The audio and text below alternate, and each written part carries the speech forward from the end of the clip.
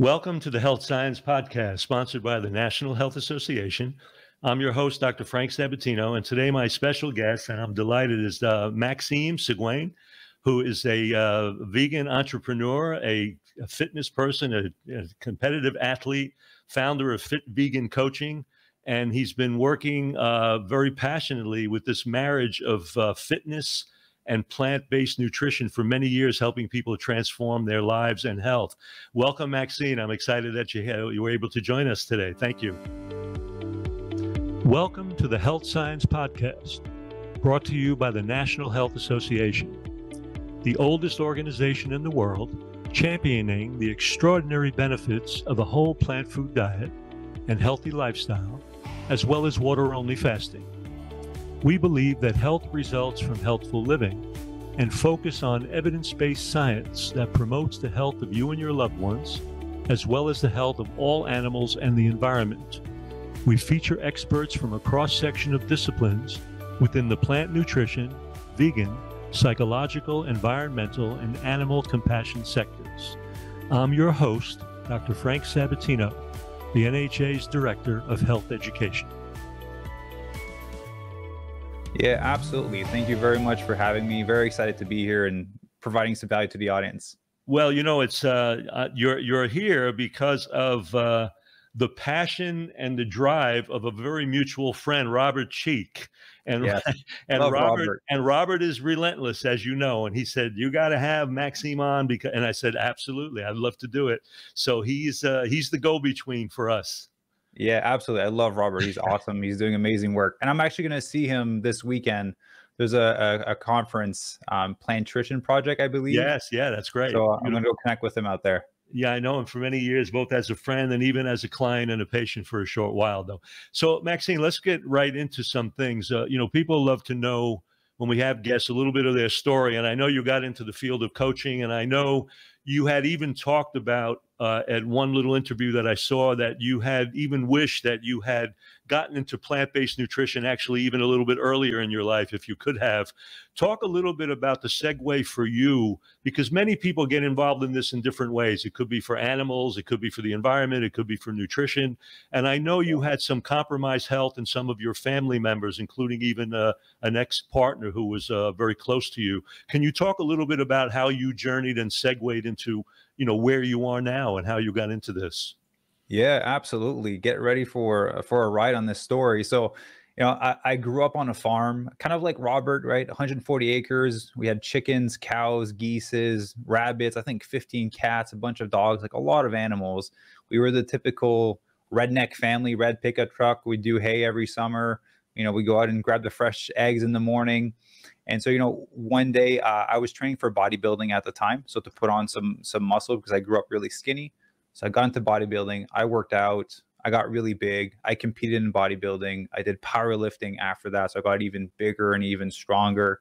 I was about 240 pounds. I'm 6'4", just to kind of put it into reference. Right. And then one day I'm hanging out with a friend, doing our workout. And then after we're done the gym, he brings me to another friend's apartment. And when we open the door, there's a runway in the apartment, like a high fashion runway. I was like, "What kind of friend do you have here?" He's like, "Well, it's my modeling agent. I'm just here to get some business cards because I have some upcoming shows." And then she looked at me, and mind you, I'm 240 pounds, big chubby cheeks, really big. She's like, "I see something under those big chubby cheeks. Try losing some weight. We'll do a photo shoot, see if we can get you some jobs." I was like, "You know what? I've been doing bodybuilding and powerlifting for so long now. Let me try this thing." So I started doing a little fat loss phase to prep for a photo shoot. Then I did a photo shoot. And then I booked a job, and I made, I think it was like $200-300 on my first job. I was like, I'm working at Subway at like $12 an hour at the time. I was like, this is, 2 days worth of income for me. And someone took photos of me for 2 hours. I'm like, this is great. I need to do more of this. So I went back to the agent, and she's like, if you want to do this, you need to be a lot skinnier. You're still too muscular. You're still too big. Because you're tall, you have to walk on the runway, and you need to fit into the sample size. Mm-hmm. I was like, what's a sample size? She's like, small, medium, like a medium shirt. I'm like, I'm an extra large right now. That's a big difference in shirt size. Right. So I went on Google that night, and I was Google, how do I get the skinniest and the fastest possible? Vegan showed up, right? It said vegans are skinny and weak. I was like, cool, I don't care if I'm weak, I just need to be skinny. So the next day I went vegan. So I substituted my breakfast of, a dozen eggs for breakfast, bowl of oatmeal with some blueberries and peanut butter. And I was eating 3 chicken breasts every 2 hours for 5 meals a day at the time. And I did this for many, many years. To automatically a bowl of frozen blueberries, dates, and banana. That was my first vegan breakfast. That was over 9 years ago. And that's kind of like what started that transitional journey, was that I needed to get skinny in order to be able to fit in the clothes. Which, disclaimer, you can be strong and athletic and be vegan. I didn't know that at the time. That's just what I found on Google. And as I transitioned, I felt really good. My nose started clearing up. But the cool part was I didn't know that my nose was clogged up, because that's how I'd been living my whole life. And then all of a sudden it cleared up and I was like, oh my God, I can breathe better. And there was a brain fogginess that went away. Again, same thing. I didn't know that I had brain fogginess. I was always told that I had a hard time with deficit with attention, right? I couldn't focus in class. I couldn't study. And then it cleared up and I was like, I'm actually pretty smart. I can focus on things. I can work on different projects. And so I felt so good. I just never felt the need to go back ultimately. So that was kind of like the early days of the transition. And then moving on into my life, there was around the time when I transitioned, my grandfather got diagnosed with cancer. He was 63 years young at the time, and he ended up passing away within a few weeks of his diagnosis. And, transitioning to veganism, watching Forks Over Knife, having my grandfather pass away, it just connected in my brain. I was like, oh, wow, like I need to help people not be in this position. And so that kind of embarked my journey of wanting to spread the message online. And then fast forward several years, I meet my ex-fiance. We start dating. Within 3 months, go to the hospital, get a call from the doctor. We need you to come in. Gets diagnosed with breast cancer. She was, how old was she at the time? She was 34 years old at the time. Yeah, she was 34 years old at the time. And I loved her. I wanted to be by her side and support her through this. The doctor gave her 1 year to live. As soon as she got sick, I was like, hey, you need to eat whole food plant-based. You need to transition. You can't be eating the stuff you were eating before. Transitioning to eating whole food plant-based, inflammatory markers went down, tumor shrunk, everything was getting better. She lived a total of 5 years. She had 4 years to what the doctor told her that she would live, with a pretty good quality of life. We traveled, we still lived our life. Obviously, there was times where it was a little bit harder. And it was a very challenging time of my life and her life. And ultimately, she ended up passing away in February, 2.5 years ago, almost 2.5 years now. But when I was going through this with her and seeing what was on the other side, when someone loses their health, because my grandfather was sick, but I didn't live with him. I wasn't the one caring for him. And now being a caregiver 24/7 for 5 years, I was like, man, I don't want anyone to have to go through this. And then when you look at the study and you look at the research, if you eat a whole food plant-based diet, if you're moderately active, you prioritize your sleep, and you take care of yourself, you're greatly reducing your risk of all these diseases, including cancer. And so that's kind of what embarked me on this journey of coaching, of wanting to help people transition to eating more plant-based, losing the weight, and becoming healthier and fitter. So how soon after that did you start the Fit Vegan coaching? Was it very soon after that? Was that the first thing you did? So I started it maybe 8 months before she passed away. I see. So right at the beginning of COVID is when I started it, because again, working corporate job, everything got shut down. And so ultimately I was forced to kind of stay at home. And I was like, I am willing to work 10 jobs to pay for cancer treatments, because it's very expensive. And I was paying everything out of pocket, but there was no job. Everything was closed. It was shut down. So ultimately ended up going online and kind of building the business from there. Yeah, we all had to kind of reinvent ourselves. I was doing private retreats in a hotel, fasting and health retreats, and then the hotel had to close down. So all of a sudden we had to just cancel that business. And so the next thing was, what do you do next? And so it wound up being, a consultation online, doing this and, all of this shuck and jive just to create streams of income. And, everybody had to kind of reinvent. And in a way, it created another level of resilience in a certain way, because, you had to kind of rebound from all of that, and we all did. And so, yeah, it's kind of intriguing. Talk a little bit about the services that are provided through that process, Fit Vegan Coaching. I know that you do things with individuals, you do things online, and you even have a community connection where you're trying to help people support their success in the environment in which they live. So talk a little bit about that, because I think that's important for people to know. Yeah, absolutely. So there's the online community, which can be accessible through podcasts, a free Facebook group, kind of my social media platforms, where always trying to provide some value, education, give away some recipes, some tips on how to work out, how to stay motivated. And then in the actual program, we just stepped it up a notch in the past few months. But ultimately, now when people come in, they get their blood work done. I don't know if you're familiar with who Dr. Lori Marbus is. I know of her. I don't know her personally though.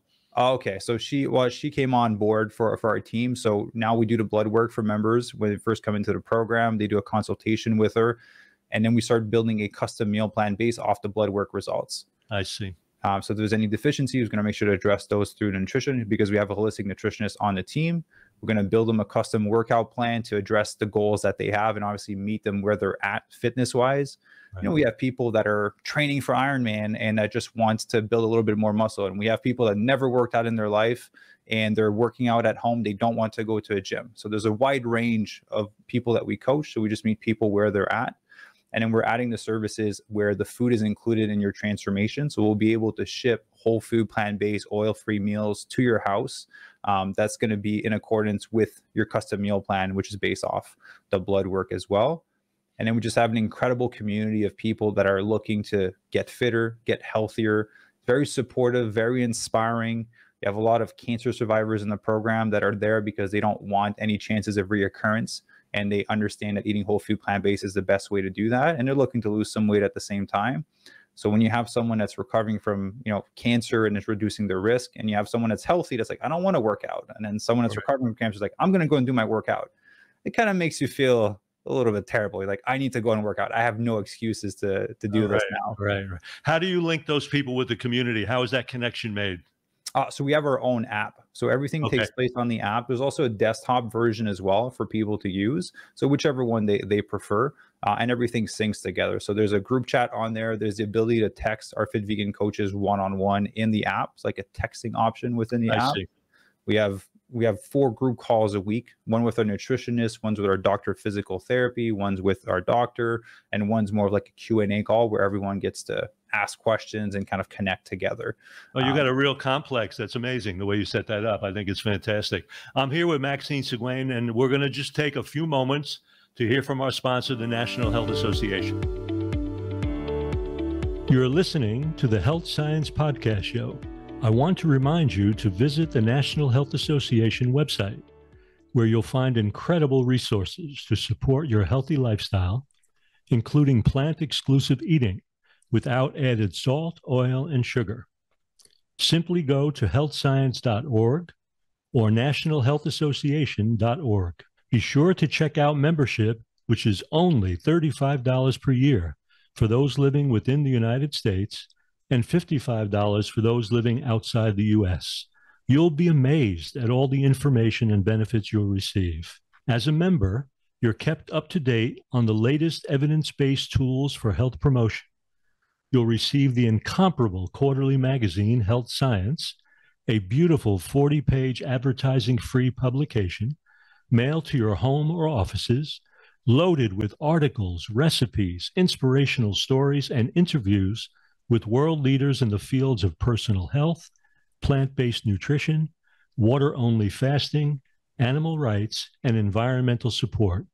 And you'll receive details about life-changing events, such as the extraordinary annual conference of the National Health Association and diverse opportunities for plant-exclusive NHA cruises and travel vacations to exotic destinations around the globe. I'm your host, Dr. Frank Sabatino, and now back to the show.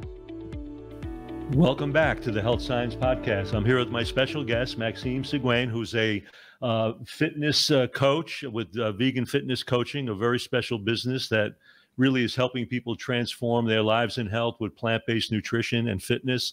Let's talk about that because, I like that idea where you talk about meeting people where they are. And I've counseled people for 45 years. And early on in my days, when you get turned on to something that's so powerful, you want to preach it. You want to turn everybody onto it. You want to, hit people over the head with it if you can. And I noticed early on that, I was turning people off to something that could probably have provided them with so much value over time if I just respected a little bit more about where they were and taught them where they were rather than where I thought they should be. And it sounds to me like your philosophy encompasses a little bit of that. So when you have someone come into you and you have them coming in at all different places on this evolutionary path, so to speak, how do you handle that way of holding back to some degree on information that right in that moment could change so much, but they're not really ready for that dance yet? How do you deal with that? How do you integrate that in your work? Yeah, so for this is a great question. So for myself and our team of coaches, I've trained them on that. So they understand that all transformation is 80% psychology and 20% strategy. We have great strategies. We know they work. We've done it 650 plus times. No one can argue with me on that. But the 80% of psychology is like what you mentioned. If we give you a plan, but you're mentally not ready to stick to it, you're not in the right position, you won't stick to the plan, and then nothing's going to change. Right. And so that's why we're trying to have conversations with people like, hey, what's the area that you struggle the most with? Right. There's only two variables when you look at it, looking at transforming someone's body and someone's health. It's exercise and nutrition. For the most part, a lot of people struggle with nutrition because there's more emotions attached to it versus exercise. Right. So in scenarios, it is exercise. So we want to help them. We'll look at their schedule and be like, hey, where can we fit in some workout? How can we adjust things with you to make it fit within your day-to-day? If they tell us they have 3 days available, we'll do 3 days. If they say 6 days, we'll do 6 days, right? But we meet people where they're at. Some people want too much at the start. Right. And on the flip side for nutrition is like, hey, what's showing up for you when you're trying to stick to the nutrition plan or where you're trying to eat these foods? Is it, there's rebellious dieters, as I like to call them. They'll eat healthy, but if you tell them to eat healthy, they won't want to eat healthy because they'll rebel against what you're saying. Some people struggle with structure. Some people just want to have the freedom to kind of choose whatever it is that they want to eat, which led them to be in the position they were in before. So limiting belief, self-sabotage, value system, we address all of that in some of the initial conversations. We can have a better understanding of where they're at, what's the thing that is that's in their way to be able to move forward ultimately. Well, I want to talk about all of those pieces because I spent a lot of time in really working with transformation and change and belief and all of that. So I want to get there. But what I'm hearing then is, do you have people that are in the program who are not ready to even be plant-based, or is that the bottom line? They have to be. So we opened it up a year ago to people that want to transition to eating 100% plant-based or simply eat more plant-based. I didn't share this earlier, but when my ex-fiance passed away, I set a mission and a goal for myself, which is to help 10,000 people get lean, thrive, and disease-proof their bodies on plants by 2033 and 1 million by 2050. And so reverting back to that, I was like, if I only work with vegans, I don't need vegans to be more vegan. I need more people to eat more plant-based. Right. And so we opened up the program to people that want to transition or that just even want to eat 70, 80% more plant-based because it's a huge difference on their health. There's such a controversy really even in plant-based world and vegan consciousness where, you've got so many of these very refined processed vegan products that take the place of what people were used to before. Are you okay with embracing some of that in that transition for people? So they eat a faux chicken or they eat some fake cheese or they do what they need to as long as they're coming into the fold of being more plant-centered? Is that somehow that you focus on that? You think about that way? No. Okay. Everything we do is 100% whole food plant-based. Okay. Because to me, if we're gonna show you how to eat properly, whatever we teach you at first is what's gonna stick the hardest. And so if we give you fake meat and fake chicken, then you're going to build a reliance on it. You'll visually know how to structure a meal with that amount of protein. And so we just teach our members like, hey, here's how you hit your amount of protein and the right nutrition that you need the whole food plant-based way. If you want a Beyond Burger or some fake chicken from time to time, that's a personal choice, right? Okay. Yeah. Well, you're not turned off. You don't turn people off who do that, is what I'm asking you. You'll still embrace their choice, even if you don't completely and fully agree with it. if they're coming. See, to me, I'm at a point myself where, of course, I've dealt with disease patterns for so long, and I know that whole food, plant-based is the only way to go. I mean, I know this in my heart, in my soul, in my practice, in everything in my life. I've done this over 45 years in my own life. But the fact of the matter is, in all the years of counseling people, I've yet to find anybody who loves deprivation. So when you try to take something away from someone, there's always that little part of their brain that wants to do it and then really kind of wants to do it in your face. And so sometimes having that adjustment where, all right, and you want a pizza and you're putting some soy cheese on it and you're having a pizza in that moment. But the educational part is that's not what we're recommending. We're understanding that in your transition, you may feel the need to do that, but this is where we want you to target. Do you do any of that kind of education in how you counsel people? Has that come into play at all? Yeah, absolutely. So just to kind of clarify, so the meal plans that we build, we haven't created recipes with fake vegan products in them. So everything that we give to members are whole food plant based. And then if they have a social event, a date night or whatever, then we'll be like, hey, you can use some of these foods if you wish to, but here's how to make it fit within the metrics that you're supposed to have to accomplish the transformation that you want. So yeah, like, you know, from time to time, I'll have some as well when I'm eating out with my fiance or whatever it may be. And so, yeah, it's hard to get away from it at all times. Yeah. And you counsel, I'm assuming, some elite athletes also. Is that true? You've worked with some of these people? Yeah, we work with a few elite athletes. Yeah. Yeah. And, you know, one of the beautiful parts of all of this that comes out of this plant-based world is that we know that the factors that create damage are basically come down to two things. There's chronic inflammation and there's oxidative stress. And this way of living and eating solves both of those things. So in that process, it improves what I've always addressed as responsibility, our ability to respond to change, resilience, and then, of course, what's the primary goal of all people doing athletic events is performance. And performance comes down to two things: rapid recovery, the ability to recover, and the ability to perform.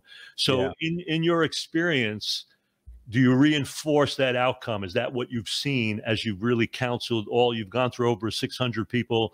Do you see those changes in bounce back ability, resilience, performance? Talk a little bit about that if you can, from your experience and some of the case people that you've worked with. Yeah, absolutely. We work with a lot. I have a huge background in Ironman, triathlon, endurance racing, kind of all that. So a lot of the people that are attracted to me are some of that background as well. So competing in Ironman, triathlon, or some endurance races. And they understand, as I understand through competing, that the name of the game is about recovery. It's not about the one that can train, you know, all the time if you're always tired and not being able to push every workout session. It's the one that recovers the fastest. And so it's about putting everything on your side that you can. So obviously eating whole food plant-based, like you mentioned, one of the best ways to reduce chronic inflammation is coming in from the training and from the exercise. We also put a massive emphasis on sleep and tracking people's sleep to see how they're performing, how their body is being stressed from the exercise, how it's affecting their recovery.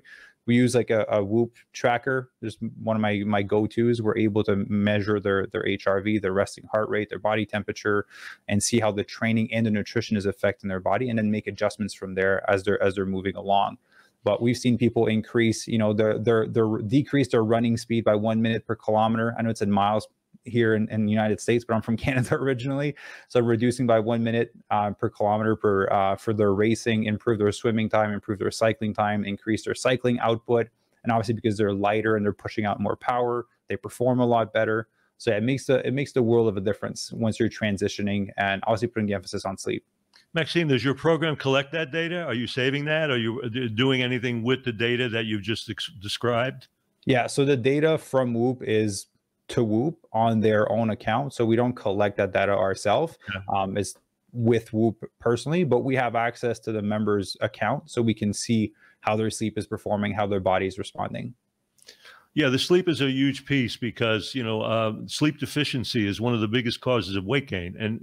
And part of that is the disturbance of deep delta wave sleep, which is also where most of even the additional growth hormone is produced in even adults. And so, you know, in the work that I've done, many times people feel, and this is a great point you made, that when they're working out and they're not getting the results they would like to have, many times they feel they just need to work out harder and harder, instead of understanding that the recovery phase, that rest phase, that sleep phase is where the real value often comes in producing the kind of growth response that you want after you've taxed and challenged those muscles in that kind of workout. So you hammer that home with people, I'm assuming, where you're really working with that sleep component, as you said. Yeah, absolutely. A lot of our members are type A perfectionist overachievers that think that more is better, and they have a full plate plus another side dish that's full. So we are used to scaling people back. I'll be like, hey, we can do less exercise, we can eat more food, we can rest some more, and ultimately they get a better transformation by doing that because their body is in optimal state to be able to lose the fat. They're not super high cortisol, stressed all the time. Their body's able to better transform. I'm here with Maxime Sigouin. And Maxime, where can people find you, follow you, learn more about the stuff that you're doing? Where's the site that they can go to for that? Yeah, fitvegancoaching.com. At the top menu, there's our podcast, YouTube, Instagram, all the cool platforms on top there. Yeah, so that's all beautiful.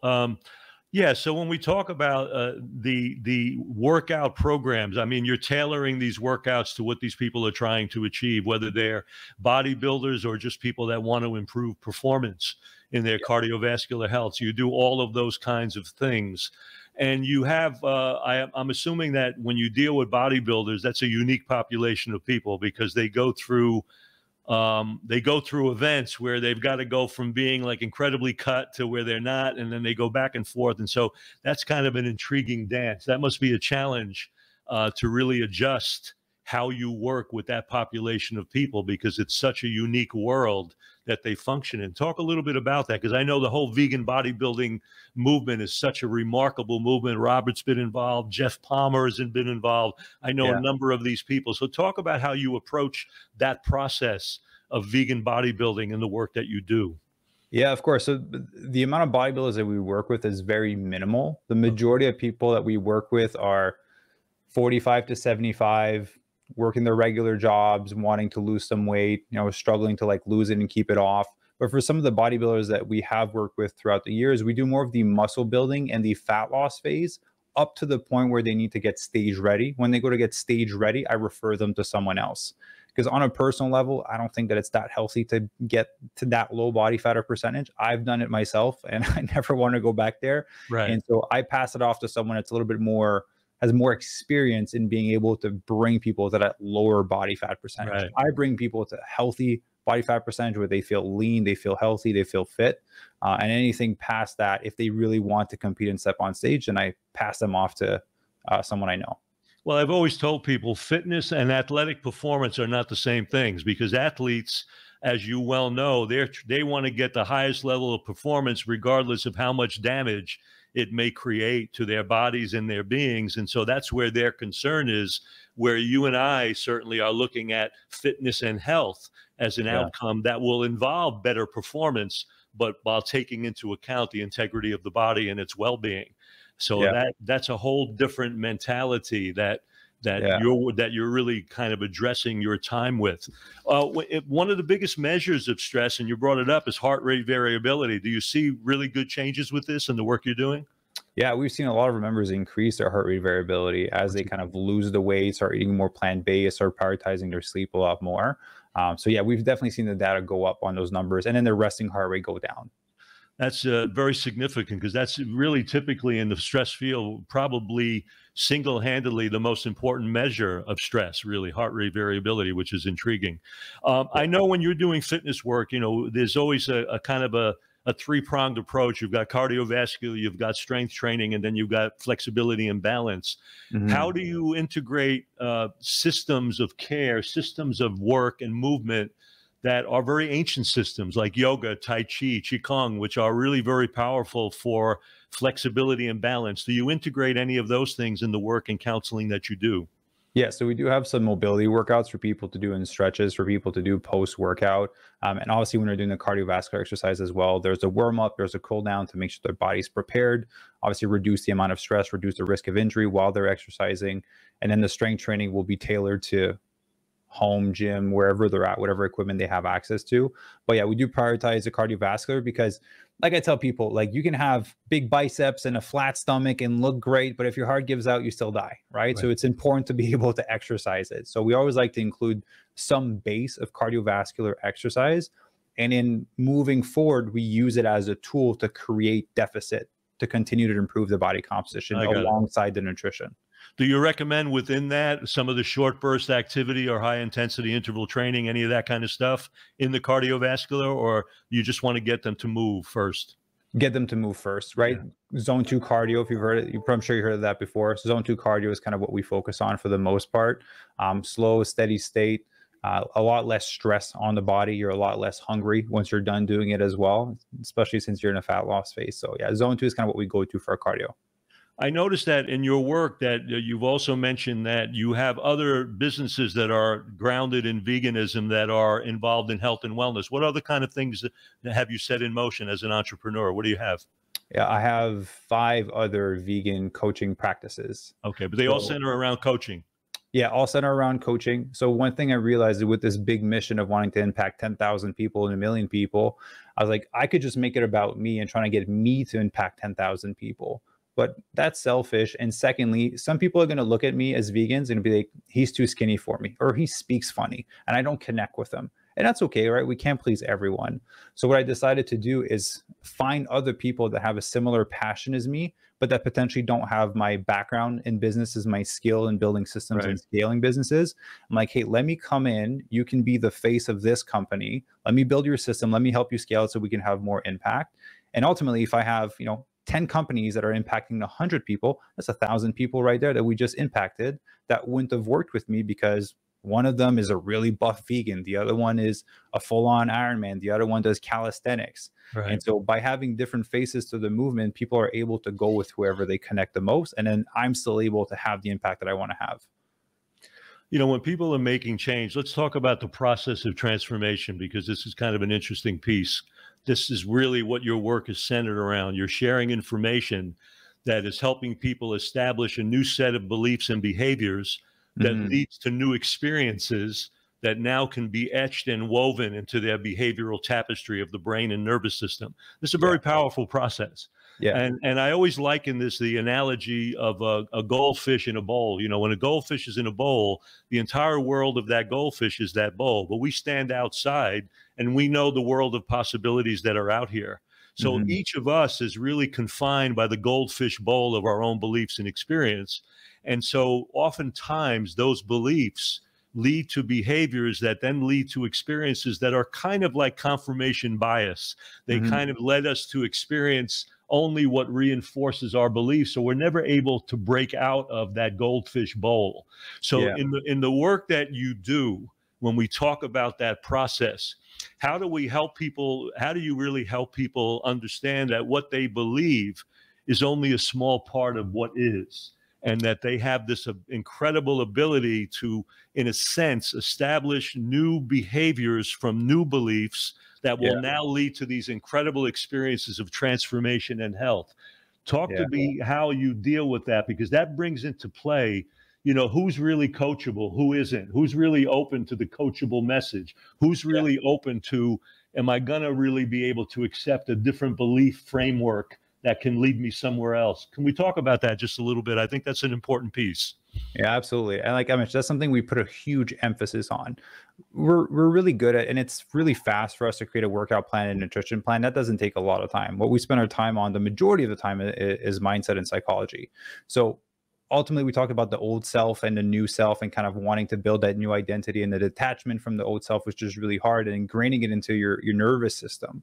So when we let the community do the initial part, so obviously I'm online leading by example, doing all these cool things, and being a vegan, being whole food plant-based, that's only a part of showing them what's possible. But once they get into the community, they can see other people that are similar to them, similar background, similar lifestyle, 3 kids, working a full-time job, accomplishing amazing things. And then they start to believe that it's possible for them. And then when they start to make progression, we've trained our coaches to reinforce the behavior that we want more of. That way there's a conditioning, there's a celebration. So if Frank, if you were one of our members and you had a hard time with discipline, And then on your check-in, you did your workout. You're like, it's awesome job, Frank. You did a good job on your discipline this week. You're a lot more disciplined. I would plug that word in a lot more every time I had a conversation with you. And eventually, like, I keep hearing it. Maybe I am disciplined, right? Maybe I can have more discipline. And then it starts to be conditioned in your nervous system, and ultimately it starts to become embedded into your identity.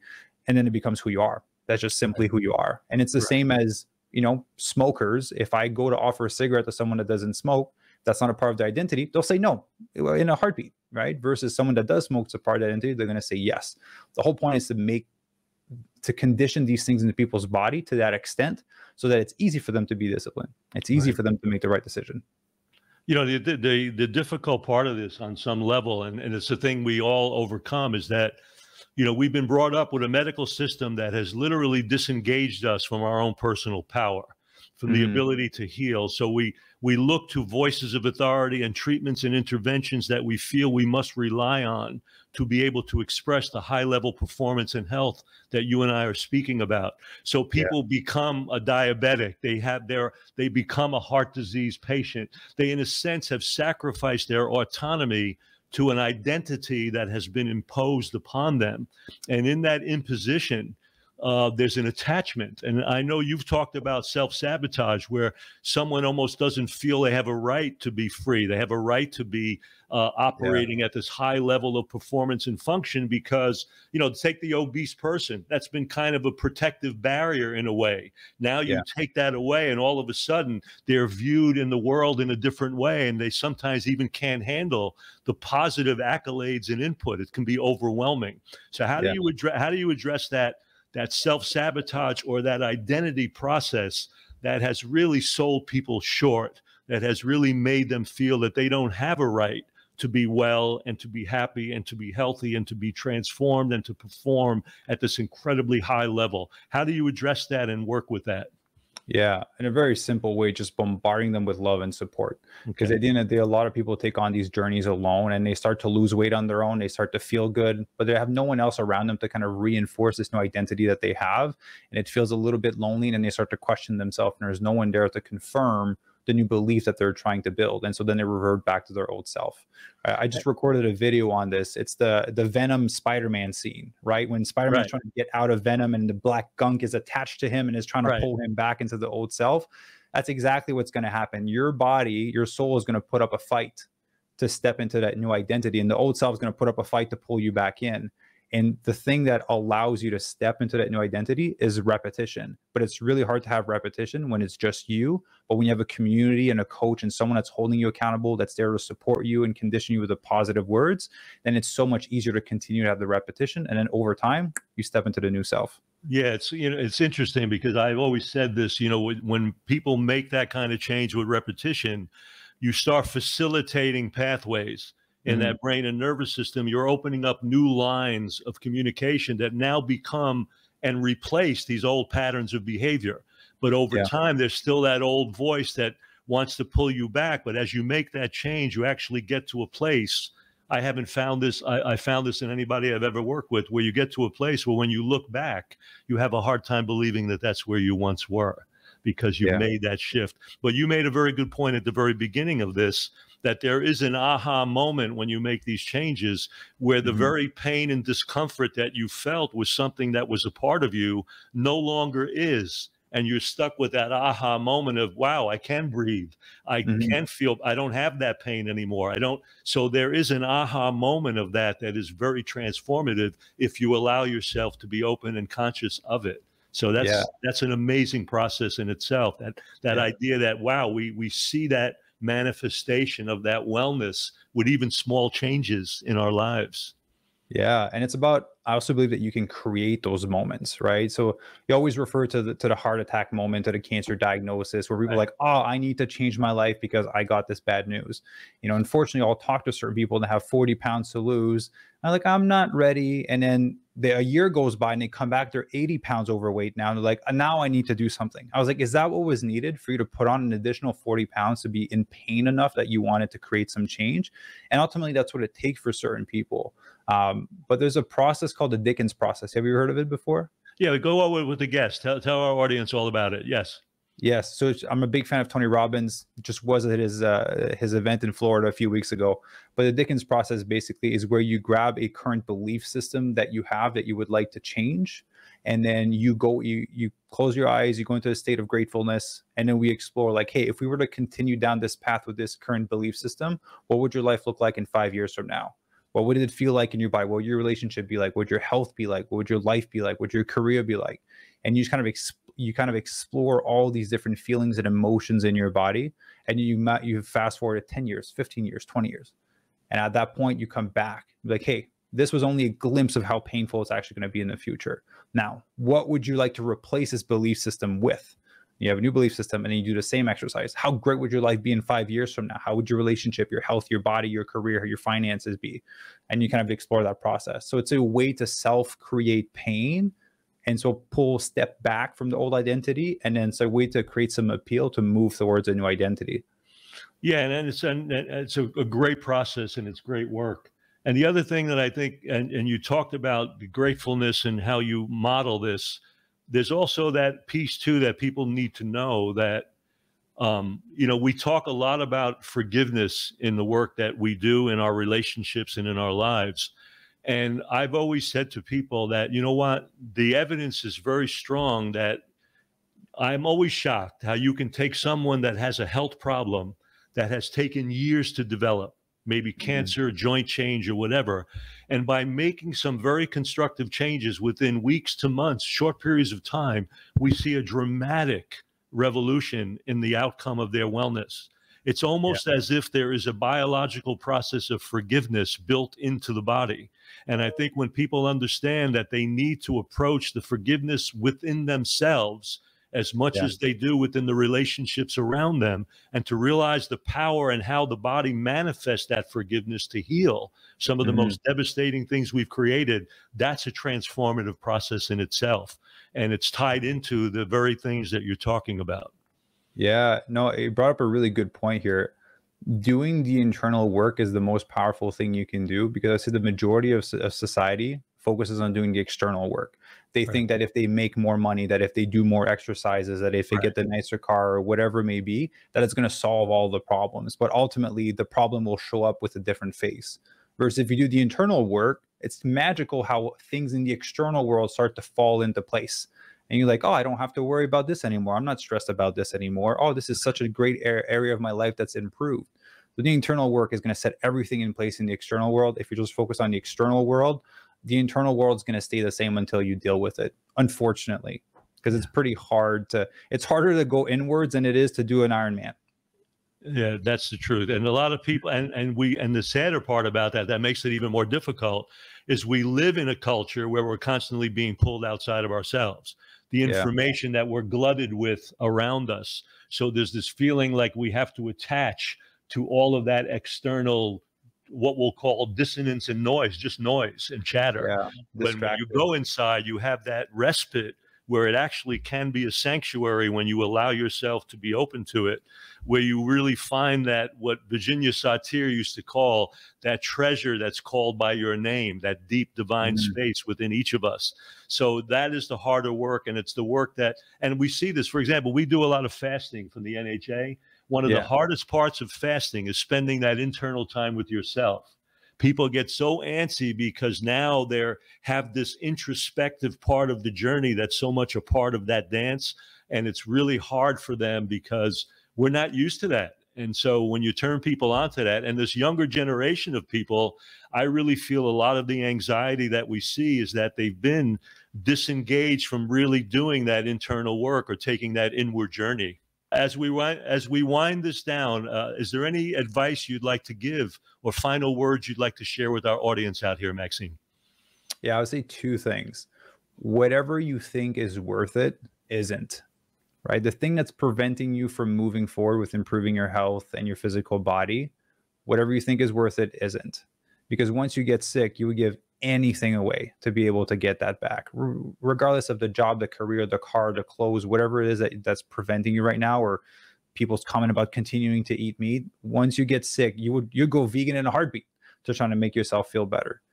And then the second one is, I think we're a society that's stuck on perfection. Like there's a fear of failure, and there's an aspect of us that wants to do everything perfectly the first time. The biggest piece of advice I was given by one of my mentors many years ago that changed my life was take imperfect action. He's like, if you just do that repeatedly, you're going to improve and you're going to go somewhere. And here we are now, several years later. So take imperfect action, and you know that whatever you think is worth it isn't, and you should probably focus on your health. I really want to thank my very special guest, Maxime Sigouin, today for really sharing his wisdom, his insight, the incredible work he's doing, helping people marriage that plant-based nutrition with really high-level fitness to improve body and mind and their well-being and transforming their life and health. And I urge you to follow Maxime. His location, fitvegancoaching.com, is in the show notes. Please follow him and do what you can to learn more and more about what he's doing and how you can integrate that into your life. And I really want to thank our audience out there today, because without you, we couldn't do what we do. And I want to really thank you for being part of this active and healthy community. On behalf of the NHA, I'm your host, Dr. Frank Sabatino, and I look forward to seeing you on the next episode, or being with you on the next episode of the Health Science Podcast. Thank you so much. You've been listening to the Health Science Podcast, brought to you by the National Health Association. Thank you for joining us today, and for your commitment to evidence-based health science that backs a whole food, plant-exclusive lifestyle and contributes to the well-being of all people, animals, and our environment.